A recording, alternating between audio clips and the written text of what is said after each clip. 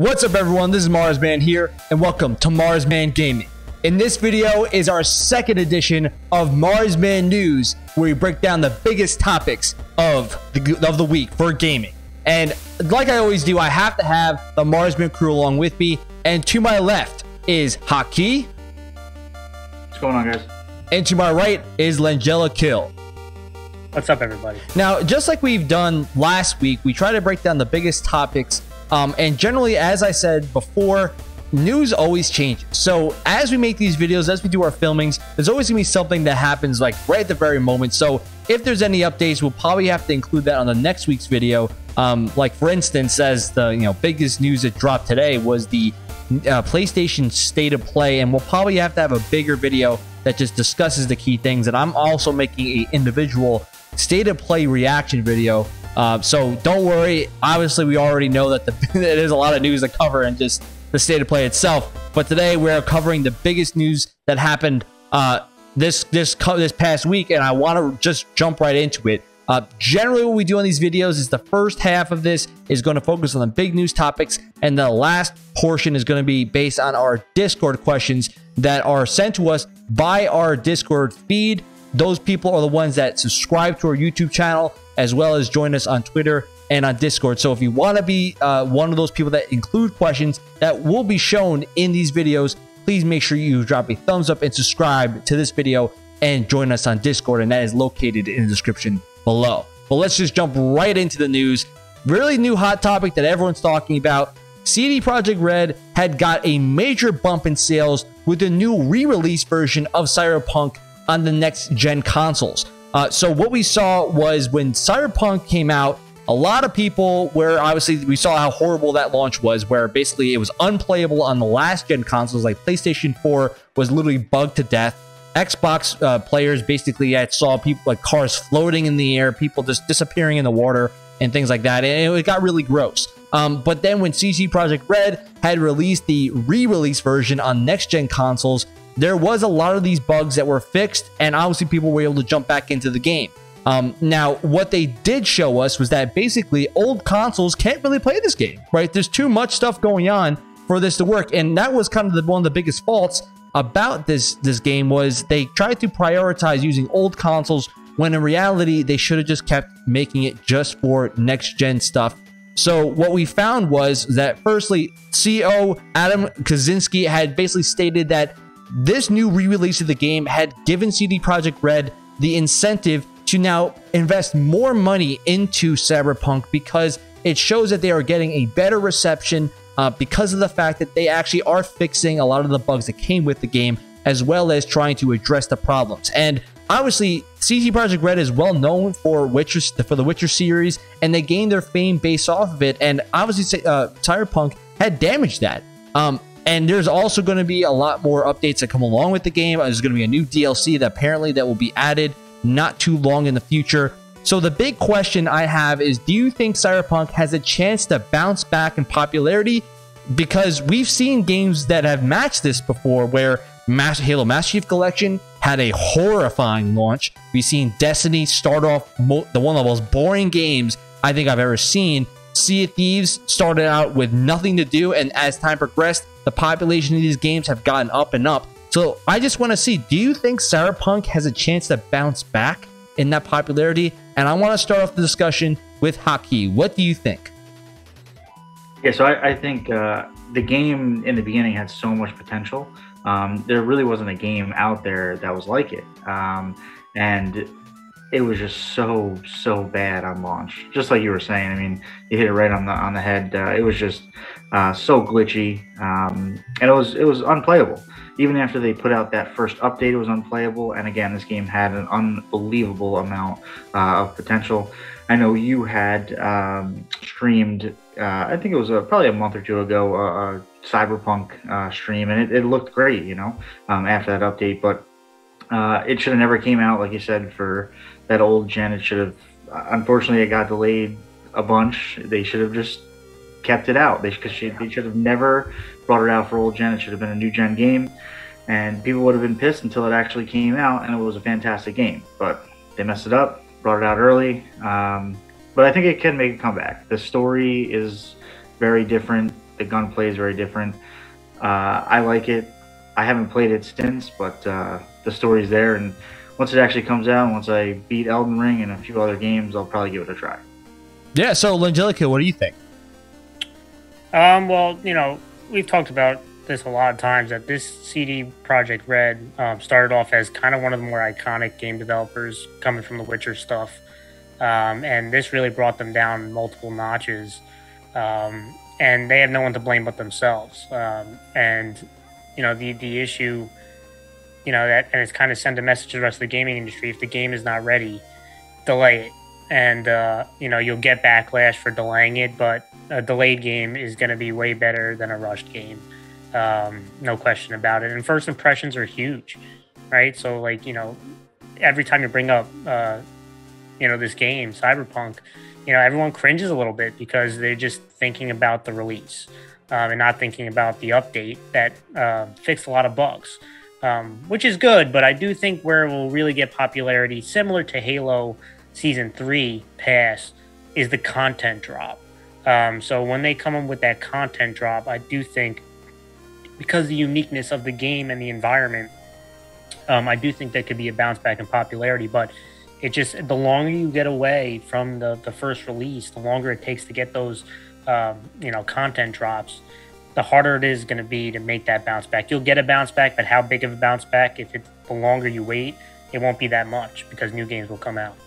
Yeah, no, listen, I think I did enjoy my time playing Cyberpunk. Now, granted, I didn't get as many bugs as some other people did, so I completely understand where a lot of people are coming from, are saying, no, I don't trust this game to really ever be successful. I get that feeling, but I do agree with you both. I think that there is a chance for this game to mount a comeback per se, not to the same level as the hype that went behind the game itself. I think people fall into the issue of overhyping games way too early and before it actually is released, and we see that countless times where games are over the top in their hype, and then all of a sudden they don't meet that hype, then everyone just says it's a garbage game. This game had one of the worst launches I think I've ever seen a game have before. It's like historic.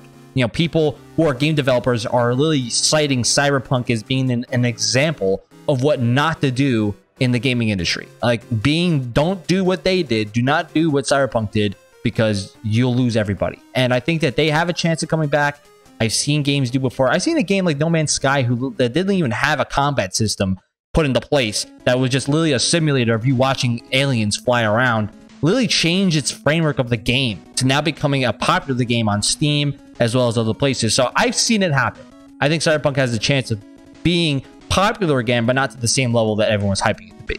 Let's go to the next story here. So recently we saw a new teaser of Star Wars Fallen Order 2, which was announced to be coming in 2023. Now, this is one of EA's most profitable games at the moment. One of the in my opinion, one of the best and most functional games, complete games at the moment. And generally, when you look at EA games that come out with Star Wars, Star Wars lore or Star Wars based stories, they've been horrible. Star Wars Battlefront series 1 and 2 have been failures, because when you really look at them, now Star Wars Battlefront 2 has made a comeback. They were horrifying, and they got popular later on. But the way they started on both those games, a lot of people just lost hope in it. And Star Wars Fallen Order was one of those mixed bags, because it was supposed to be a game about Boba Fett, and then they scrapped the entire story. The project died, and then they had to redo it. And a lot of people are saying, oh, this is going to be a horrible game. But Fallen Order 1 was a hit. And I think that the second game, I honestly was hyped playing the first one, especially the ending. And I'm not going to ruin it for anybody, because it's a great ending.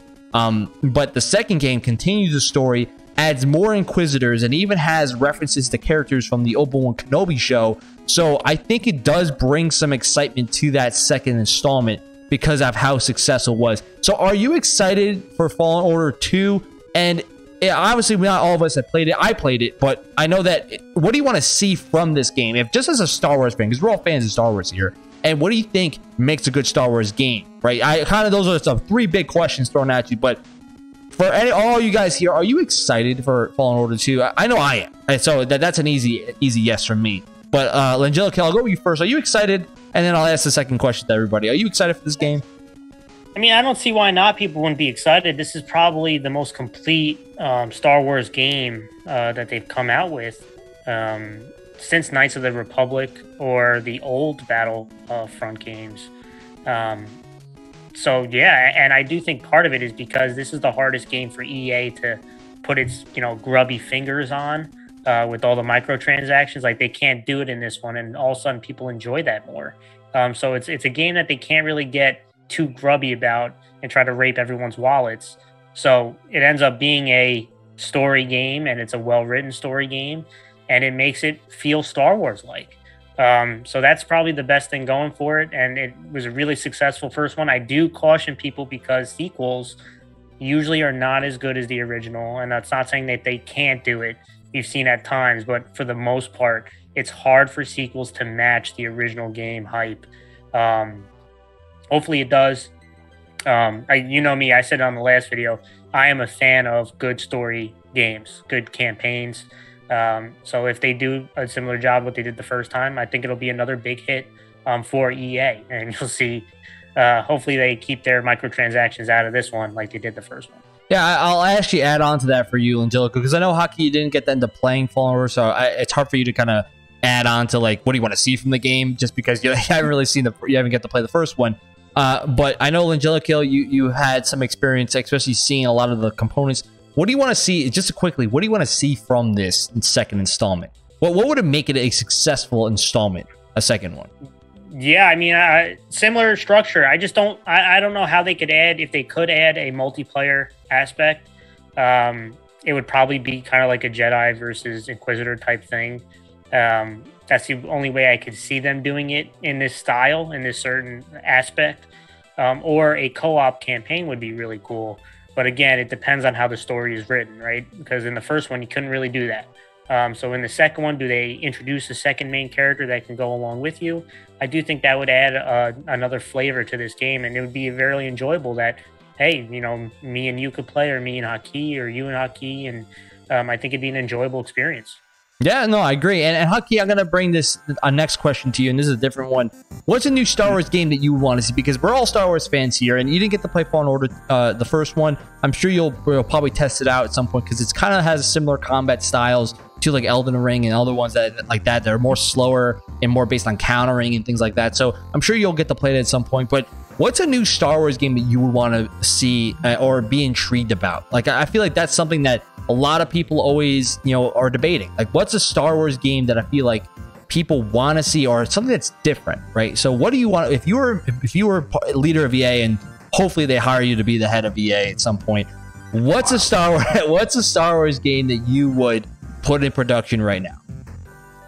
So that's a good question. So real quick, I did play like the Force Unleashed games back in the day, and I thought those games were lit. I kind of just, for the last probably 4 or 5 years, just been on like the first person shooter vibe. Obviously I'm getting back to it, so I definitely think I'm going to pick up the first Fallen Order and then try this one out, because it did look pretty cool.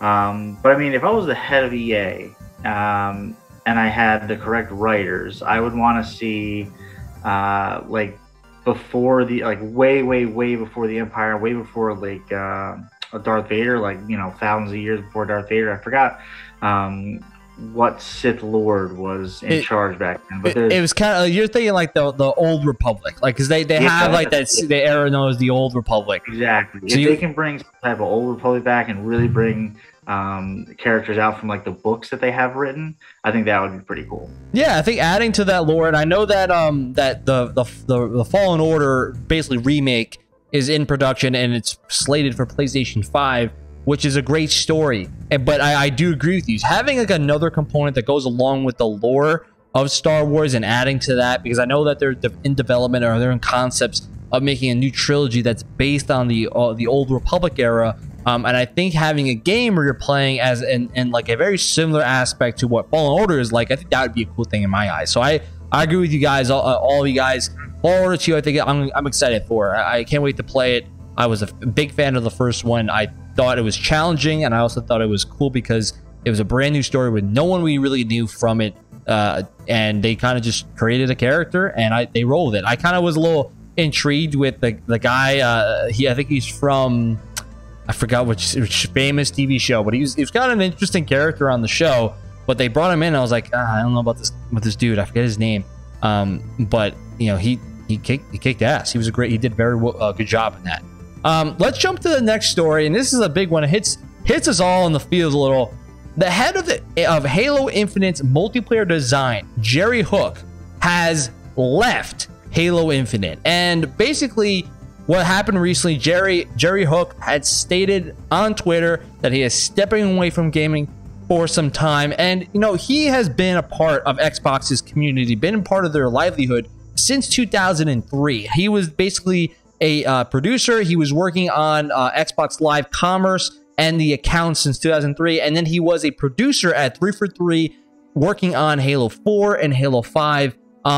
And basically, he was actually, when you're looking at Halo Infinite and what he was really designed to do, he was one of the key people that switched the game from being a box product to being a live service game. And he was leading the charge on the store, leading the charge on the battle pass systems. And, you know, this news has gotten some mixed reviews, right? There's been some people that are stating, some Halo fans saying, hey, this is bad news bears because this shows that everyone's leaving 343. It's a dying ship, all that stuff, because they always usually like to say those type of things when people are leaving. And there's always going to be a lot of people in part of game developers when they leave, usually after the game does release. But you can also understand that there is some concern there. But like I said, I personally think this, you know, in my opinion, and this is my aspect, I think this is honestly a good thing. I kind of mentioned this in my Is Halo Dying video not too long ago, that Jerry Hook was the leader of this whole debacle of switching the game from being the box product, which we've all known and loved, we're all used to at this point, to being a live service, which essentially means that we aren't done with the game right away. We're going to be finished with the game way down the line type of idea. And I thought this was a bad thing that 343 did, and he was part of that problem. And honestly, I was not upset when he walked away. Now, granted, if it has something to do with health reasons, I'm not sitting here like, oh, listen, best to you, Jerry. But at the end of the day, he's gone. And the other thing that I kind of want to remind a lot of people on, I feel like maybe I'm ranting a little bit here, but, you know, usually when people leave, if they're so good, usually they get hired by another company right away. Usually they get swept up, they get picked up. Like, for instance, a lot of the key people from Halo Infinite, like that build up to the game, they had these multiplayer key players, part of the Halo Infinite staff, and along the multiplayer videos that they were publishing last year's E3 and stuff like that, they were talking about how Halo's not going to be putting you behind a paywall, and you can unlock all these weapons and armors and customizations if they're on the level of Reach, and how they're customizable.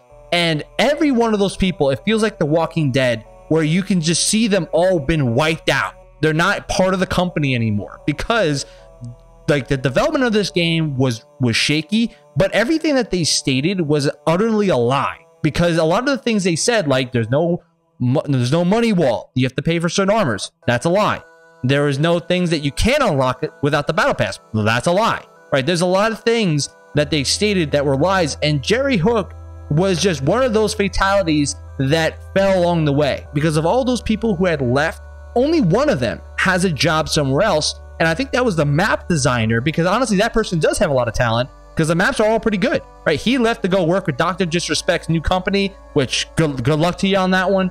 But everyone else walked away with no job in their hands. So in my opinion, I don't necessarily think this is the most negative thing for 343. I think honestly they kind of need to kind of clear house a little bit, allow Joseph Staten, who is the OG, who is a guy who I think is pushing Halo in the right direction, to hire someone that is trusted to actually keep consistent with what they say, rather than just lie and just kind of dodge around the truth. Now, I kind of want to get your opinion, because I did my TED Talk of the day. Do you think that this is a major negative for 343, or should this be considered a positive for the future of Halo Infinite? And I want to start off with Haki first. Do you think this is a major negative, or do you think this is more of a positive for Halo Infinite? Yeah, so I'll start off by saying, you know, the guy worked for Microsoft for almost 2 decades, right? He was probably with Halo for a decade, right, since Halo 4, so maybe even more than a decade. So he put in his time. You know, I'm not working for 343 or anything like that. I'm sure he brought in a ton of great ideas, and we saw those ideas throughout all the games. Now, the live service live service game. Yeah, I'm okay with the live service game as long as the core of the game when you release it is good and playable, and it's not like half of the core and then you put the other half in and then you start. Like, the live service game is okay if it's like fully made and then you add on to it to make it better. I don't think Halo Infinite was truly 100% ready to go, you know. And the store, the microtransactions, I know Angelic Hill harps on it a lot. It was horrible. I mean, I'm not going to spend the same amount of money in a week buying things than I did on the entire game, you know. Like, that's just so outrageous to me. So I think it is, you know, he did his time, you know, 2 decades with the company, 1 decade with Halo. Like, I think it's good that he left. Let's get some new ideas in here. Let's get some, you know, positive outlook forward and just move on. So I think it's positive. So, Angelic Hill, me and you have a lot of debates on these leavings, these walking away. There's been a lot of walking going on recently. So, what do you think about this? Was this negative or was this positive? Yeah, I mean, unfortunately, on this show, I have to be the more harsher person on the Halo stuff besides Hockey and Marzzman. I think there's a positive and a negative aspect to it. I agree with you guys on this. I do think it's time for new blood at 343. And, you know, he is one of those people who, and we kind of saw this coming, right? When Halo delayed almost a year, you knew that some heads were going to roll because Microsoft, no doubt, Phil Spencer wanted to put this game out with the new console. And because that was a last-minute change, that really left Xbox with no game release with the new system. So it really changed those things. And you knew things were bad because they had to put new leadership in practically in the middle of development. So we knew heads were going to roll, and we did see heads roll. And I feel like this is kind of like the ending of that, bringing in new blood because, like you said, they put out a game after a delay that still wasn't completed. So again, whose fault is that? You know, those are people that, and Microsoft still has a hand in it too, because they okayed this game going to a live service, right? Microsoft, if they were not okay with Halo going to a live service game, they would tell them, no, it's not going to go that way. So they definitely deserve their hand in it, but I don't see the sour grapes that people lose in their minds that, hey, you know, Halo's going to go in the wrong direction. Halo was in the wrong direction. You understand? Like, they're trying to clean up Halo. So again, you know, the best part of Infinite is its core gameplay, but they have been behind the 8 ball for a long time. I mean, like, everyone's talking about like season 3 is practically the Halo's finished product, right? So like, think about when the game released and we got to wait till the season 3 pass for what people are calling the completion of the Halo Infinite game. That's crazy. That's crazy. And again, those transactions we talk about, again, I could see you paying $1, $2, $5 for stuff, but seeing $10 or $12 in that store for like 3 pieces is insane to me. It's insane. You can do a lot better things with $12 than some of the stuff they put in that store. The only bad thing about it is you see all these people leaving and you're a live service game. It's hard to put together a team that fast that you can continue to be a live service game. That's the only negative I see on that, but for the most part, it's positive. Yeah, I mean, like, listen, I can sound like an ultra negative and I keep bashing on all these people leaving, but at the end of the day, and I think Jill Kill, you kind of mentioned it, you know, Halo, people complain that Halo has been dying for a while, right? They said that it's been downgrading, the popularity has been going down and everything. Well, a lot of these people have been working on the past games that you didn't like. So you're basically having them clean house, and they're going to replace them with people that will do what's right by the community because they need to. Statham to make these decisions. Yeah, Joseph Statham is going to be the guy that's going to be making these decisions, and I trust him way more than I trust Chris Lee, than I do Jerry Hook, or any of these other guys who were there that basically were stealing money from our wallets. So I think at the end of the day, what they need to do is Joseph Statham needs to go back into his old phone book and start bringing back some of the talent that had left Bungie back when they left Halo and Activision and all that stuff. Bring back some of that old blood that was from the Halo 2 and Halo 3 days, because a lot of them are still on the market, and you know they're still there. They're just not working. right? Next thing they need to do is launch whoever okayed the Paramount Plus. They need to launch them into the sun. Launch them into the sun. The one thing I'll say that's positive. One thing I'll say that's positive, and I thought this is, and I'll just end this note here because we're talking a lot about this topic. But in Certain Infinity is basically the head of a Certain Infinity, the creator of it, was the guy who created the multiplayer of Halo 2. He helped basically lead the way Halo 2 multiplayer was, and Certain Infinity is now basically merging with 343 to help them build the next era of like multiplayer games. Are the ones creating the battle royale for Halo Infinite. So you're getting Joseph Staten, who is a Halo OG. I forgot the name of the guy who's the head of Certain Infinity. He's a Halo OG.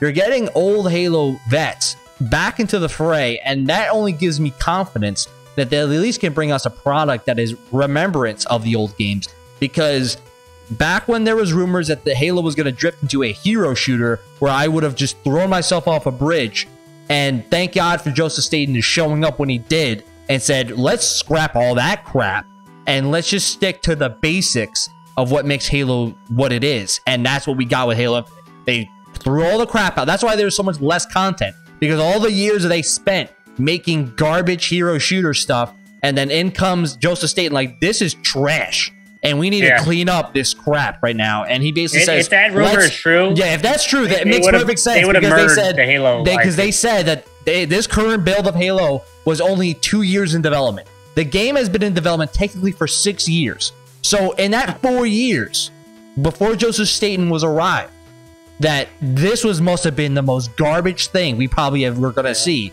And he showed up and was like, we need to get rid of this stuff and throw it into the sun so no one ever sees it again. And I need to bring us back to what made Halo what it is, and bring back the Halo 3 mechanics. And let's just add new abilities. Let's just add maps and condense the guns to make it simple. And let's just stick with it. And that's what Halo Infinite feels like. And even that being the case, it still feels like a fresh breath, like a feeling of fresh air out in the atmosphere, because it's different. It's back to the classics. It's not perfect, but it's close enough to what everyone wanted when it comes to gameplay and mechanic. Now just add content, and we're all good. Let's jump to the next topic, because talking about throwing stuff away in dumpsters. One thing that needs to go in the dumpster is Battlefield 2042, because they are ceasing development of Hazard Zone. Now, Hazard Zone, if you don't know, everybody, is basically the dumb, unfun version of Call of Duty Warzone. It is basically the epitome of a wasted effort to do anything fun, where they basically feels like they didn't put any investment at all. They didn't even think of any fun components that they could add. It was just entirely BS, and it was a way for them to earn money from you. All you did in this game mode was play the game mode for about an hour long, earn cash to buy weapons that you can't even use to get customizations in the actual main part of the game. It's only isolated to Hazard Zone, and essentially you're just bored out of your mind for the entire freaking time.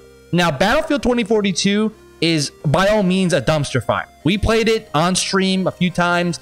I had some funny glitchy clips. Don't get me wrong. I'll remember those forever. But right now, Battlefield 5, which is the World War II version, has more players playing it than Battlefield 2042, right? Just think about that for a minute. And I honestly want to see EA get purchased by somebody like Disney or NBC, and I want whoever the new leader of that company to just throw whoever and said, let's go hero shooters, and just throw them out the freaking window, because they need to revamp DICE. They need to give it to Respawn and just let them do what they want with it, because whatever this is, Battlefield 2042 is hot trash. And my opinion is, and I'll ask you guys here, I think this game's dead, and I'm gonna ask you guys what you think. And if you were playing Miracle Doctor, right, and you were, like I said, Hakila Jukov, you're the head of EA, because it feels like EA's been like the ones that have been dealing with making trash for so long. If you're the head of EA, how the hell would you revive this series? And I'll get my quick opinion here. Bring back Battlefield Bad Company to at least bring fans some sort of enjoyment of some classic Battlefield type of things with classes, and I think you'll get at least some people happy with that type of stuff. Just put old maps in. You don't even have to, because EA is known for just copy and pasting everything, and we see it with Madden all the time. You know what? Copy and paste some real games like Bad Company or the old Battlefield 4 game. Just copy and paste it, and I'd be okay with it because those games are good. And you're copy and pasting good games and just updating them. That's okay. But they just copy and paste crappy games. So, one, Haki, do you think this game is dead? And if you were to revive it, what would you do? Yeah, so I'm naming this like the horrible hype game of probably the decade. This game was unbelievably hyped. Like the commercial where the guy's like jumping off, he jumps off the cliff and the plane comes down, the helicopter comes down. I was so hyped for this game. I spent more money than regularly than I would. I bought the gold pass or whatever, which was $80 or $85, you know. They were charging $120. Marzzman took the $120. I took the fat L, and I just took the $120. Yeah, so you took the $120. I did the tier below that, still $85-$90. I mean, the game doesn't have a story mode, and it was just, I don't know why I didn't have a terrible time in the beta or at least the beginning of the game. I know PS5 players were having a horrible time. But just as the game went on, it just got worse and worse. It was very, very boring. And just seeing like tanks and other vehicles just climb up buildings was just the most outrageous thing I think I've ever seen in a video game. Like it didn't even look like a glitch. They were just traveling up the building. You know, it was ridiculous. The game to me is dead. If I was ahead of EA, I would maybe just focus on the next Battlefield. Hopefully they get bought out, you know, like it's that bad. The best Battlefield so far in the last, decade or so has been Battlefield 4. If they need to, like you said, copy and paste Battlefield 4, they should do that because this is just so bad. This was on the level of Cyberpunk, but just no turning back. Yeah. No, and I honestly, it's difficult to think about. Battlefield's one of my favorite war games out there, and they just looks like the Godfather. Look what they did to my boy. I don't even know what to say. Kill, is it dead? I think I kind of know your answer. And if you were the head of EA, what would you do? Yeah, it's dead. That guy's dead and rotted. There's no bringing that back. I actually think it was hard to think of a worse release than Cyberpunk. And in my opinion, I feel that Battlefield probably matched it and may have exceeded Cyberpunk's awful release because that thing's dead on arrival. Cyberpunk, I do think, can save itself a little bit. It'll never reach the potential that it was hyped up to be. But Battlefield is dead on arrival. And, Haki didn't experience those glitches, but when me and Marzzman played just those couple hours that we had, I'll tell you my experience. I got stuck in the respawn glitch where it's a 20-minute match, and I died in the first 2 minutes, and I couldn't be revived. And I had to sit there in a 20-minute match and watch everybody play. You couldn't quit. You couldn't and that was my first or second game. And I was like, this is the craziest glitch I've ever seen. And there's just many of them when it comes to the vehicles, the hit markers. The best thing that they can do, if I was in charge of EA, number one, I think DICE is not the same DICE. It's not the same DICE that made the other Battlefield games. I know it's hard for some people to grasp. Everyone was expecting, okay, yeah, you know what, the beta sucks. They'll do what they did with all the other Battlefields, right? Where the release is not great, but they'll fix it, and it'll be a great Battlefield game. That did not happen this time. No. And to me, I would give that IP up to somebody else if I'm ahead of EA. And the number one priority is to make it feel like a Battlefield game again. Right? That's the big thing, is making it. They're not playing Battlefield to play Call of Duty Warzone. Right? They'll go play Call of Duty Warzone if they wanted to play Call of Duty. You're special and you're unique because you feel like a different game. And too many times gaming companies try to copy each other. At times it works, but a lot of times it doesn't because you change your identity as a game, which would make people love you in the beginning. So people are not picking up Battlefield to play Call of Duty. They'll play Call of Duty for that, right? And it was similar to when Halo 4 came out. They didn't pick up Halo 4 to play Call of Duty. if they want to play Call of Duty, they'll play Call of Duty, right? Stick to your identity. Yeah, no, I agree, guys. I agree. It's kind of sad to see what happens to my boy. But let's jump into a Nintendo stories. And I'm actually going to combine these together. Nintendo had a very interesting conference. You know, Nintendo and Sony, they are like the kings. Me and Angelica were talking about this. They're the kings of just dropping conferences out of the blue. They just like, you know what? Tomorrow, 12 o'clock, let's do a conference. Let's talk about the games of the next year. Like, they just randomly throw these conferences out there without really any hype. They just straight up throw them out there, and they expect everyone, because everyone's going to, like me, Angelica, everyone's going to start jumping at the bit to go watch some of these new games coming out. And Nintendo's infamous for doing this. So Nintendo came out with a lot of new games that they discussed. One of the cool little drops they had just recently was going to be Pokemon Scarlet and Violet.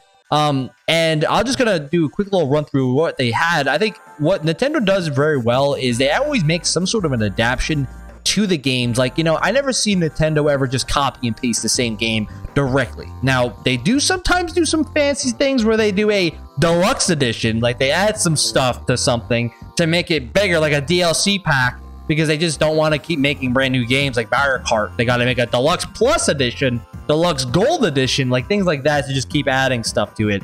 But they usually, when they're making a new installment, even if a lot of the same components are there, they do make some adjustments to make it feel different. And Pokemon Scarlet and Violet, I can't even tell you what a generation we're on right now because there's been so many. But they have brand new Pokemon. Like me and Angelica, we used to collect Pokemon, like, you know, cards back in the day. We used to have Pokemon figurines when we were younger. And I can tell you verbatim a lot of different Pokemon's names because I used to memorize them. I used to buy. I do more than that. I had more Pokemon. I had almost every Pokemon game out there, and I used to play them.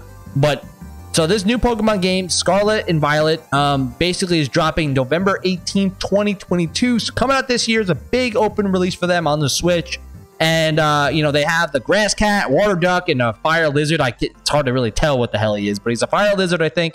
It looks like an open world Pokemon game, kind of following in some of the mindsets that a lot of Nintendo games are following in, open world games that they're really just diving into now, following after the Breath of the Wild feeling. And you know, it's an open world Pokemon game. You battle against trainers, and you're actually going to have the ability to play 4-player co-op, which is a very different component that Pokemon never had before. Bring in more people to play, and hey, maybe, you know, we might have to play that on stream and play hockey with Angelica. We're going to play Pokemon and start kicking some ass against trainers. But basically, I kind of looked at that and I was like, that's pretty interesting to see. Other game they announced was Sonic Frontiers, which is an open world, because, you know, we got the open world now, open world Sonic game. And this world looks pretty massive and it looks pretty legit. A lot of the graphics look pretty solid. It's running 4K, which is a good thing to see. It kind of gives me a lot of Mario Odyssey vibes when I was watching it. But it looks pretty early in development. It has to come out next year. This game did not look ready to just be dropped right away because it looked like a giant world, but not a lot to do. And they need to follow in what Odyssey did and give you stuff to do. And they need to do that ASAP if this game is coming out this year. I don't think it is. They did not even give you much of anything to go off of. I think that needs to come out next year. But 2 legendary titles. We have Sonic returning in open world, Pokemon returning in open world. I kind of want to ask you guys, which of these 2 games intrigues you the most? And what do you think it needs to be? What do you think it needs to have to be good? So, Angelica, I want to ask you first, which of the 2 games do you find most interesting? And what does it need to have to be a good game? Pokemon. I'll go with Pokemon, even though I can't even tell you what those Pokemon are, their names. But Nintendo usually doesn't make any bad Pokemon games. They may not be great games, but they're never really bad ones. There have been some bad Sonic games.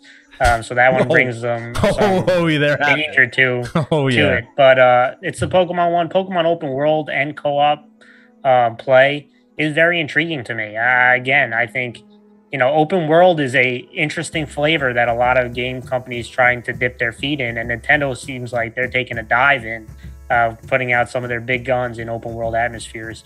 And I think, you know, the thing about open worlds, when you can customize and you can play with others, I do think, you know, it creates potential for a game that can be exceptionally high.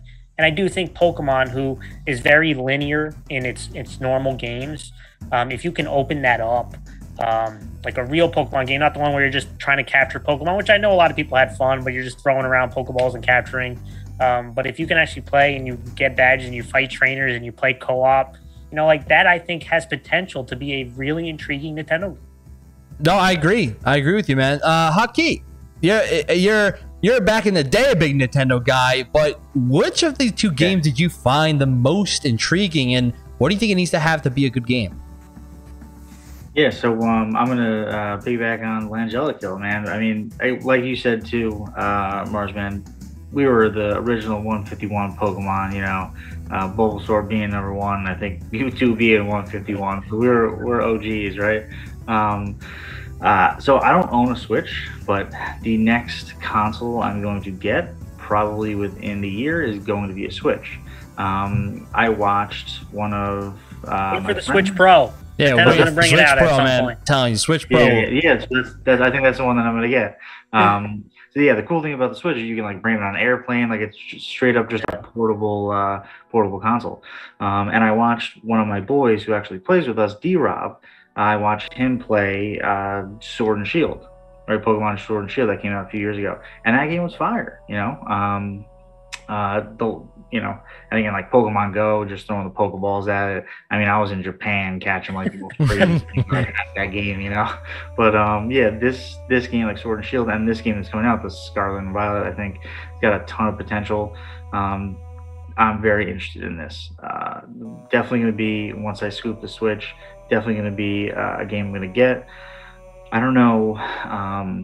Again, when is that one coming out? Is that coming out? That's coming out this year, November 18th. Yeah. This year. November. Yeah. Yeah. So hopefully, I'm going to plan to get the Switch before that comes out, and that's definitely going to be a game I'm going to get. The co-op's real cool. It just seems like a cool game. Now the Sonic game, again, never really played a Sonic game. I know Sonic though. The movie slapped, right, with Jim Carrey. Yep. That was a fire movie, right? Yeah. Once they changed him back to looking good, you know, not the weird, not the original, not the weird teeth looking one. But yeah, dude, the Sonic game, you know, again, everyone's going over the world, looked dope, the sounds were cool, you know, but yeah, it definitely didn't look like it was coming out like in 6 months. It's probably gonna be like a year and a half or something like that. But that looked pretty cool too. You know what? I'm going to go with Sonic. I'm going to give Sonic some due here. I'm a Mario guy. You're lying. I'm more of a Mario guy myself. You know, I would pick Mario over Sonic. Mario in the Sonic Olympic Games, I pick Mario all 10 times out of 10. You know, at the end of the day, Sonic is a classic and legendary character. And I honestly think more people are jumping on the Sonic bandwagon because of the success of the movies. And, you know, I think people are itching for a good Sonic game again. I mean, Sonic's fans have a very dedicated bunch. And, yeah, I mean, you know, there was a big Sega when Sega was going Mario up and Sonic, Nintendo, man, they were battling it, right? They were battling over the most popular character out there for a while, and Sonic obviously ended up losing because Mario was just too dominant. But Sonic, an open world Sonic game, I think would give Sonic some, you know, popularity back into that game series again. And I honestly think you have a lot of possibility to do some interesting things with an open world Sonic game. If you're adding the characters back, you're giving Sonic something to do, because Sonic has that intrigue that it's a platformer like Mario, but it's, you know, you can do more with it because of speed and things like that. You can make some really interesting universes that are utilizing gravity, utilizing speed that Mario doesn't really do. Mario's not really a speedster, but you can absolutely do some stuff with that as well. But Sonic gets that intrigue, and, you know, similar to Mario, has a lot of characters involved. Like Pokemon, you really need to land on having more stuff there to do. And I agree with both of you. Pokemon's a classic series, and I am intrigued with Pokemon as well. But in most recent years, some of the Pokemon games have gotten to be too easy, right? And me myself, I've always been the fan of having a lot of challenge playing Pokemon games. I literally thrive on that intensity that happens when you play in the Pokemon League and you're trying to battle against a champion. Like, I thrive on that. But when I heard that recent Pokemon games were like cakewalks, you can moonwalk through the game, and I was like a little disheartened by it, because I was like, this is supposed to be like, when you're growing up, you're playing those original Pokemon Reds and Blues, you're like, that was one of the most intense battles you would go through as a kid, like trying to win, right? Trying to beat Red. You're like trying to beat Red in that final showdown with the most unbeatable characters out there. I mean, that's one of the things. But Pokemon needs to land on that nice, perfect match of difficulty. You can't overpower your main characters too much. You have to find that balance, and you have to have Pokemon that are memorable. I mean, like, over the years, they've lost that touch because there's only so many Pokemon you can make that are interesting, right? Like there have been Pokemon that are just straight up like you know, like a book. Like, it's just a Pokemon that's a book, and you're like, okay, like, there's at a certain point, you know, there's only so much you can do. But Sonic is like, I feel like, is an opportunity that they had so many awful Sonic games, awful ones, that there's honestly so much room, and people probably have so low expectations for Sonic Frontiers that they're like, anything that is a successful open world will make this game super popular. Like, Pokemon has that standard that you need to meet, or else it's not a good Pokemon game. But that's kind of my thing. I'm looking at both those games, very intriguing. I can't wait to see how Pokemon does. I definitely will scoop that game. I'll definitely scoop it and just become the Pokemon master. I mean, that's definitely gonna happen. I gotta catch them all, you know. So next story on the list here, and this is whatever the hell they are. Whatever the hell it is, we'll catch them. Whatever the hell they're called at this point. Let's talk with the last major news topic of the week.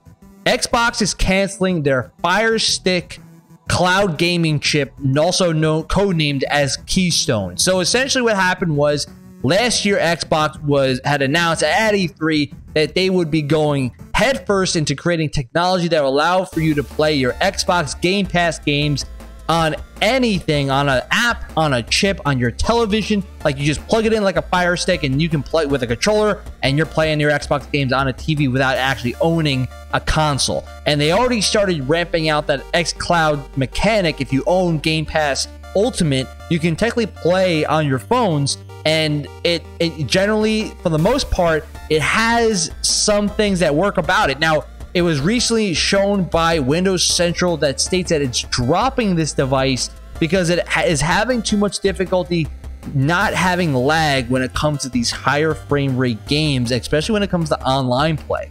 And I kind of noticed that, you know, obviously when you're playing XCloud, and I played it before, you're playing an online game that requires you to have good connection and high speeds to match other players. It's going to be difficult. I played Halo Master Chief Collection. I had some kills. I had decent kills, but damn, I looked like a noob. I looked like I was horrible playing on my phone. And this was an iPhone 12 Pro at the time. It wasn't like playing because it was a horrible phone. It's because you're playing with a connection rather than playing with a hard drive disk or anything like that, that really just allows for the GPU to really process everything fast. And you need to have really good online connection to really make it work. I think games that are strategy games, things that are like turn-based, that are just like a little bit at a time, would be perfect for this. But I even tried playing Sea of Thieves on my phone, and you all know the amount of step-by-step process for you to, like, I need to turn the boat, I gotta lower the sails, I gotta put the thing. Just imagine doing that on the laggy phone, and boy, that was that stressful. I tried it just for a little bit to see how it was, and I was like, dude, I can't handle this without, like, just being miserable. So I can understand the difficulty of this XCloud device. Now, the question I have for you guys is, do you think Xbox should continue investing heavily into cloud gaming because maybe people are drifting more into that? Or do you think they should make a mobile device meant for gaming on the go, like very similar to the Steam Deck that just released almost last year? It's in the first year of its release. A lot of people are liking it. Do you think if you can get it? If you can get it, I pre-ordered. I reserved mine. I'm still waiting for the time to purchase it. But do you think they should keep investing in this wireless cloud gaming, or do you think they should make a mobile device that's meant solely for that purpose to compete with the Steam Deck and the Nintendo Switch? And I'll start with Angelica here. What do you think? Do you think they should keep investing in this, or do you think they maybe should just invest in a mobile device meant for this? Before getting off topic, I remember people screaming their heads off, and some rightfully so, about PS5 and the new Xbox console, about getting their hands on one. Getting your hands on a Steam Deck is becoming almost near impossible. Mm-hmm. So I do find that funny. It doesn't nearly get as much criticism as Sony and Microsoft did upon their release. But going back to that question, I'm actually, I liked the idea at the time that Microsoft said it, but it's almost like your eyes are too big for your stomach. Developing the technology is proven to be extremely difficult. And unless they're playing, like you said, a strategy game or a single person campaign, no way people are going to choose to use that method, because in a competitive environment, the difference between half a second is huge, and you're going to lose that fight, especially in competitive shooters or competitive fighter games. So again, I feel that if they can make that technology, you have to scrap it. But I actually am not part of the make a mobile device. I think it would be something similar to PSP if Microsoft tried to invest in that. And although PSP had success, it didn't have enough success to keep it for the long haul, because it's hard to compete with Nintendo's mobile devices. Nintendo does a tremendous job of creating those mobile devices. And now a new competitor who actually could compete with this Steam Deck, you'd be going up against Microsoft, going up against Steam Deck and Nintendo for mobile devices. And I just feel that although Microsoft has plenty of money, that is a losing battle. I don't think it's worth it, to be honest. I do think, finding a way to get Microsoft games on Steam and getting the vast majority of Microsoft games on Steam would be the route to go. If they, that's a way that they can keep infiltrating their market, which you can already play on your computer through Game Pass. But if they want to really infiltrate mobile devices, I would probably cut a deal to get it on the Steam Deck. So, Haki, what do you think? Should they keep investing in this cloud gaming or make a mobile device? Make an Xbox Mini. What do you think? Yeah, so, I mean, what Frank just said was very smart. Or Langella Hill, right? So I think you cut a deal with Steam would probably be the easy way out. The hard way would be to try to either A, keep going for the cloud gaming, or B, try to make a Xbox, equivalent of the PSP. How good that's going to be, I'm not sure. Again, they're a $1 billion company, so they should be able to put something out, right? But I mean, for multiplayer games, it's obviously proven to be hard. Any type of story mode game, I don't see a problem with a mini little Xbox in your hand.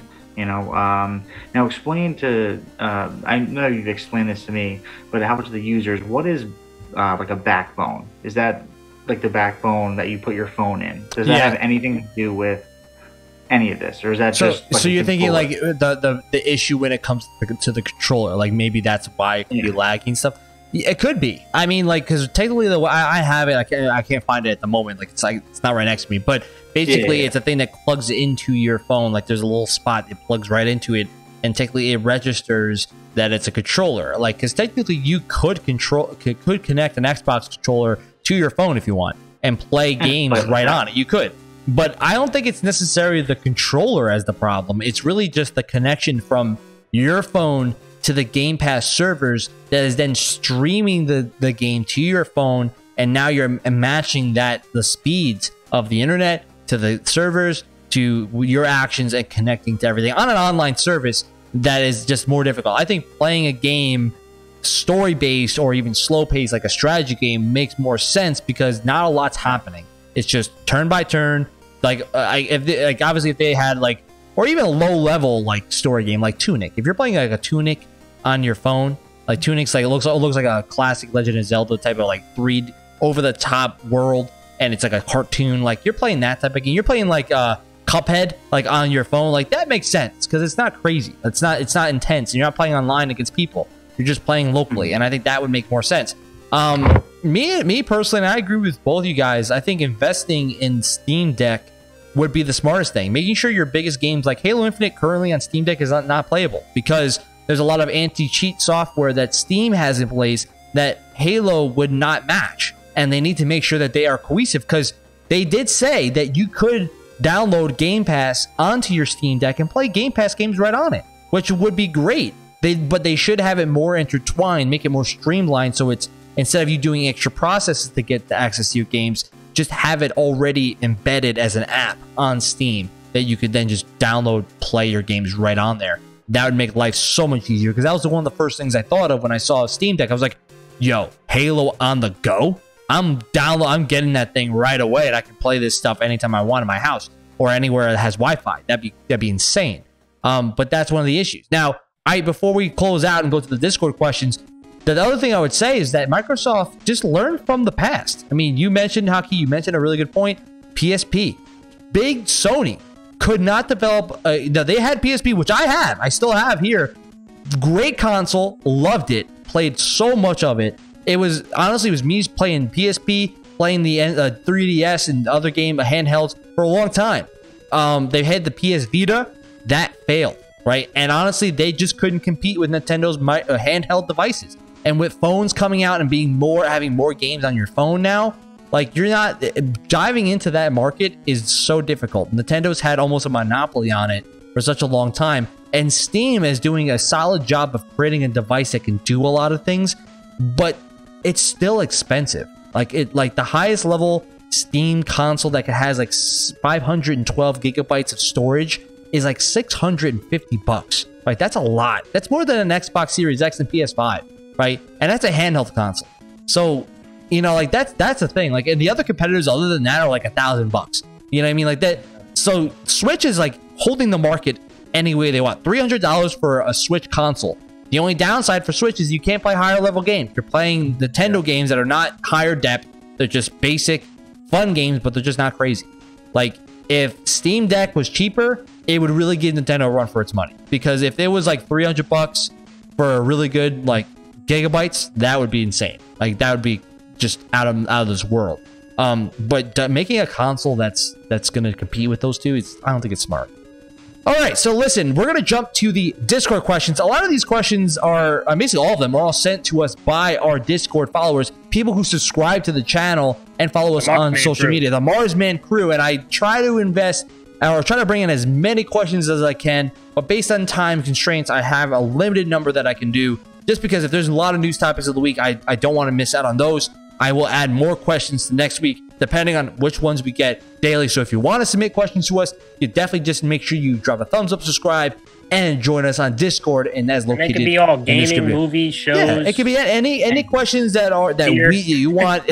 Any questions you want the Marzzman crew to answer, and we will try to do that as best as possible. So let's dive right in. So first question, this is more towards me. Where did the name Marzzman come from? And honestly, this is a lot of people always kind of miscue this. You know, first things they always think of is, oh, you're talking about Marzzman like a guy, a Martian, a guy from Mars, the planet. Technically, no. It's actually, I branch off from my nickname, my name as a whole. My nickname throughout my entire life basically was Mars. People just called me Mars, short for Marsilio, and I kind of just carried along with that. And that was the first gamer tag name I had when making my entrance onto Xbox 360. Now, I was playing Xbox way before that, and we actually shared the Langella Kill name, me and my brother, and we started that together. And then, crazy story, Gears of War comes out. I thought, hey, I needed to have an account to play split screen, even though I was dumb and you could have played with a guest anyway. Created a brand new name. That name was not Marzzman. It was Let's Go Jets 55. Every game we tried to join, I got booted because I was a Jets fan, and now I had to change it to Marzzman, and here we are, everyone. Marzzman Gaming is born. True story. Marzzman Gaming is born, and that's where we are now. So second question, this one's pretty easy as well. How does the Marzzman crew know each other? We're all related. We're all related. We had no choice. We had no choice. We're all crew members together. Langella Kill is my brother, and Haki is my cousin. We're all related. We're all part of the same clan. So, you know, that's how we all know each other. We've been gaming with each other since we were kids, just since I can remember. And that obviously just builds that bond closer and closer. We've been playing games, same games, had the same type of mindsets for a long time. Different opinions on games, but we share the same common interests when it comes to just gaming and just having fun. So that's how the Marzzman crew was started. That's how it was born. It's a story made for movies. So let's jump to the last question here, and this is for all the Marzzman crew. What is the most entertaining game for you guys right now? And right now, there's not a lot of games to pick from, but it's a great question because that is something that a lot of people struggle with. What is the most entertaining game? I mean, listen, me myself, I play a lot of Halo Infinite because I'm a big Halo fan. I like that. I like the multiplayer. I like playing it. just progressing through the battle pass, enjoying the maps, seeing the updates. I like playing Halo Infinite right now. Myself, I play Halo Infinite more than I do Elden Ring at the moment, but Elden Ring is probably the other most entertaining game because there's so much to do. But Halo Infinite for me is probably the most entertaining because I can just keep playing. I just love Halo, and Halo Infinite's close to a classic era style. So for me, I could just keep going. Like, I get less angry playing Halo Infinite than I did Halo 5 and Halo 4. So I feel like for me, I can just keep playing Halo Infinite as much as I want, and I enjoy it. So I meandered myself. Halo Infinite's the most entertaining, but if it's not Halo Infinite, I'm playing Elden. Let's go, Haki. I think we all know here which game you find the most entertaining. But Haki, what game is your most entertaining one? Level 188. Yeah, no, it's Elden Ring right now. Again, I mean, 2 games I've been playing: Elden Ring and Halo Infinite, and I actually hopped back on Forza because I was. Oh, really? Yeah, I sold a Corvette this week, like one of those new mid-engine Corvettes. So I had to hop on Forza Horizon because I couldn't drive the one in real life. I drove it in Forza Horizon. Yeah, I mean, Elden Ring's got me by the balls. We'll say. I'm not trying to be inappropriate, but I would go with Elden Ring right now, but Halo Infinite's still up there. So, Angelico, I think I kind of know your answer well, but what is the most entertaining game that you're playing? I mean, there's been entertaining games this year. You know, when you talk about Horizon, you talk about Forza, you talk about Infinite. But the most entertaining, and I agree with Haki, which has taken me and his most hours, is Elden Ring. And it's just because they're the vast world playing with each other. And even the lore is very interesting. I know I would love a different style on how they tell the story, to be a little bit more intrusive. But when you learn the story, it's actually intriguing to me, and learning kind of the lore of the characters. So there's just so much to it that brings that entertainment. But I am also looking forward to games, maybe even some surprising games as the year goes along, that kind of takes my attention away from Elden Ring. Although I loved it and I'm going to beat it to completion, as far completion as I can. But I'm hoping that the gaming industry gives us more games that we can grab our attention. That it's not just Halo and Elden Ring. No, I agree. Listen, I am a fan of all games. Obviously, I try to play as much genres as I can. One game I'm really looking forward to playing, and maybe I'm just isolated here, Mario Strikers is coming out, guys. You know, Mario Soccer's coming back. It's been more than a decade since this game has returned. I'm nervous about that. I'm a little nervous, but I have been a Mario Strikers fan since the GameCube days, and I've been, you know, just kicking butt in that game for decades. I've been looking forward to a new installment on the Switch for so long. I want another Strike. I have the Strikers game coming out soon. There's a demo coming out this weekend. I'm gonna jump on that thing as soon as possible. Mario Baseball needs to come out sooner or later because that game was another one I used to play for hours. Like, you got to come out with these games. But I'm excited to play some Mario Strikers, man. I've been itching for that release. And when I saw the demo, they're having a demo, limited time demo this weekend. I'm like, dude, I'm jumping on that thing and I'm making the best squad possible. And I'm going to win every title possible. And now, Mario Strikers should be having a Mario Baseball or like a Smash Brothers type roster. Yeah, they should be having having 10 players. That's massive roster, man. You got to be having a lot of care. Mario Baseball for the Wii, Mario Baseball Sluggers had like literally close to 30 people. Like you should be having 30 people. Like maybe have captains, 10 captains, and then pick like 20, 25 or 20 other characters, side characters that have their own traits, and you can mix and match. Now, granted, they said they're going to add more people as time progresses. Yeah, well, I would hope so. I mean, that's like, what are you going to do with the game? Just have 10 people and that's it? Just walk away? Yeah. No, you want to add more. But that game needed to come out, and I just don't want to see Nintendo drift into the live service too, because that's what it sounds like. It sounded like a live service. It sounded like something that Chris Lee told me with Halo Infinite. Like, there's going to be like 5 maps, and we'll just drop 2 every 5 months. Like, no, let's bring out the people. Let's bring out the characters. Let's do this. So Mario Strikers is going to be a game I'm excited for. And, you know, there's a lot of cool stuff coming out. But I think Mario Strikers right now is the game I'm looking forward to recently. I'll be really entertained playing that one. Probably do an online franchise and try to be the #1 soccer player out there. But, yeah, there's going to be a lot of cool stuff playing. But I really appreciate the questions, guys.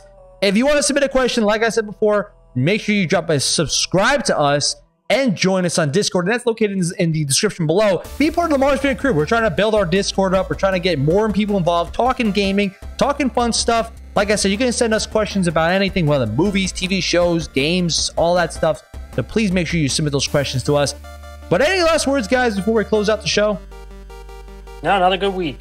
Another good week, man. Another good week. Another good one. Listen, like I said, we couldn't get to talk much about the PlayStation State of Play.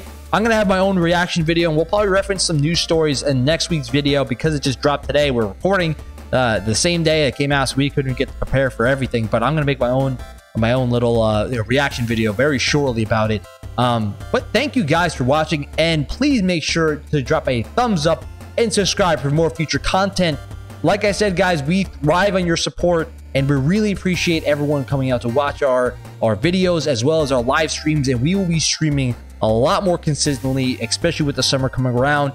And we will be having a lot more fun with brand new games joining the fray. So thank you guys for watching. This is Marzzman from Marzzman Gaming, signing off for the night. Peace.